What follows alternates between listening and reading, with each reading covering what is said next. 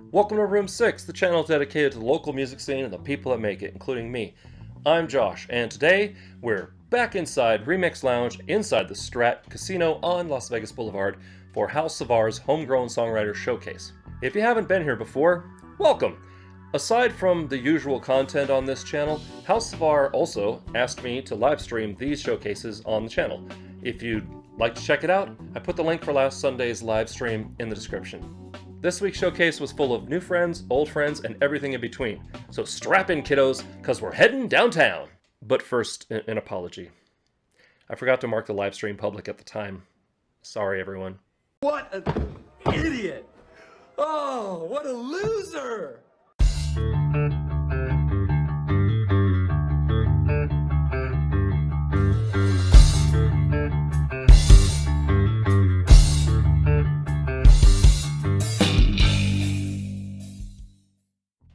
Instead of talking about the casino and the venue, which I've already done in another video, let's jump straight into the showcase, shall we?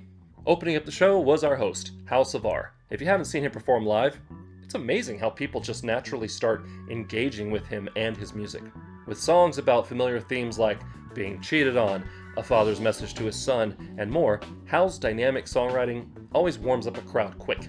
This sets the stage nicely for the first non-host act of the night, Robert Stokes. I'll be interviewing Robert in the upcoming weeks, so make sure you subscribe and ring the bell so you don't miss out. Incidentally, if you'd like to be reviewed, interviewed, or both on this channel, hit me up using the social media link down in the description. It's also how you can score some sweet merch like this. Show the world you support Room 6 and the local music scene. Robert's songwriting is always a joy to experience, being full of fun and lightheartedness while simultaneously dealing with broken hearts and annoying audience members from the past. Freebird! Combining reggae sounds and rhythms with clever lyrics and an almost self-effacing attitude, Robert is a great choice to open or close a show. If you get the chance, definitely catch him with his full band. Daniel Harrett came up next, rocking his White Sox gear and ready to play ball. Sorry, Daniel, I had to do it. Switching the vibe from reggae to folk music, Daniel's performing seems to come from a place of hard-won experience and pain.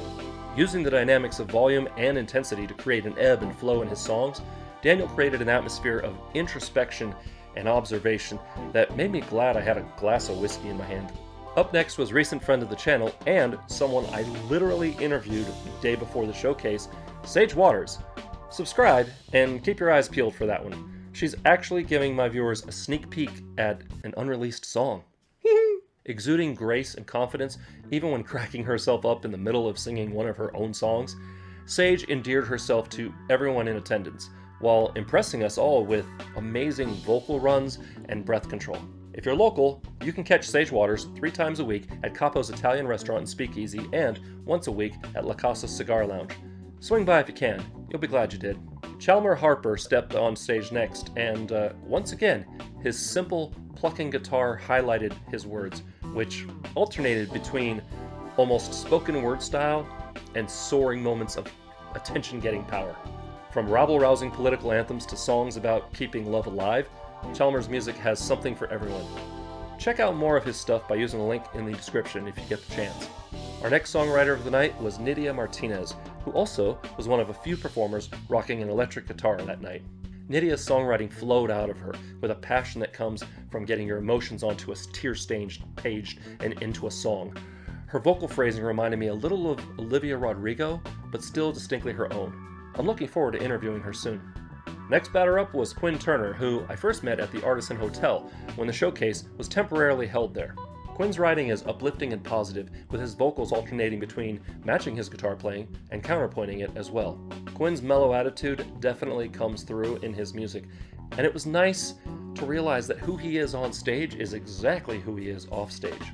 After another set from House SAVAR, the next person on stage was RONNIE Wild, who's a friend of Sage's with some great songs in her own right.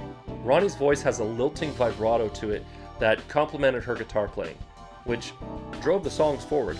Her music made great use of her vocal dynamics, chord changes straight out of the Beatles' 1 Second, and then using elements of the band Cake. Ronnie's set left us wanting more, and I'm glad I'll get to hear more of it at her upcoming interview. Back for a second week in a row, like a few of the performers at this showcase, Cameron Paul hit the stage ready to make some hearts throb.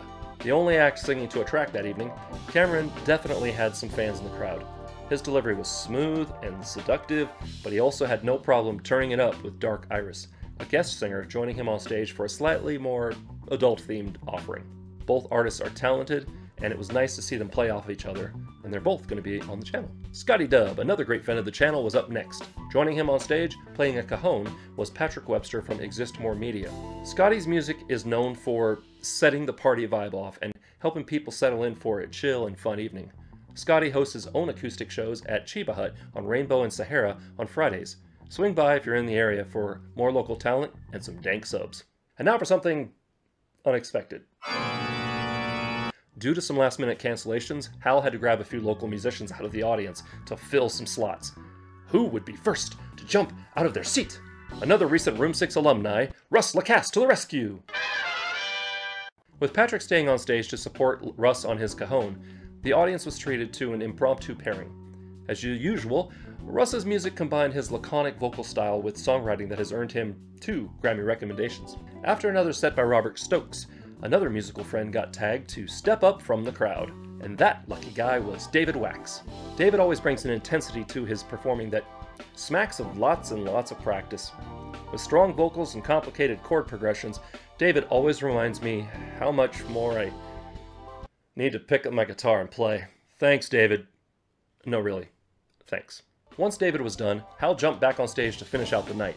Overall, the second showcase in a row at the Strat inside Remix Lounge was a success, if a bit different than originally intended. For those of you that wanted to watch the live stream, I apologize. For those of you that came to the show, thank you on behalf of all the performers and myself. We'll see you at the next one. Thanks for watching. I hope you enjoyed and that you'll check out all the artists I mentioned by using the social media links in the description. Also, if you want to support the channel or hit me up about being on the channel, go ahead and use my social media link down there. There's all sorts of ways that you can contact and support. Other than that, if you want to see more videos like this, please click up here. And if you'd like to subscribe to the channel, I really would appreciate it. Please click down there and don't forget to ring the bell. Remember to be amazing, and we'll see you next time on Room 6.